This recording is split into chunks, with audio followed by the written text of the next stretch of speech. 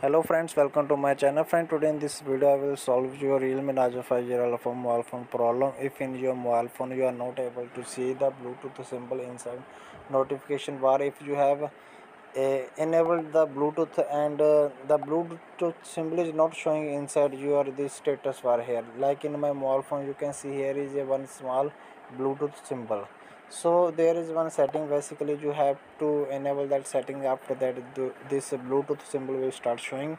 So first of all I would like to show you here. You can see I am using Realme Narzo 5 from mobile phone for making this video. So in this mobile phone you have to go to the notification and status bar. Inside here you have to click on the status bar, and here you can see Bluetooth. Just enable this function from here if this is disabled. After that your problem will get solved. Hope friend this video is helpful for you. If this is helpful, don't forget to subscribe my channel. Thanks for watching. Bye bye.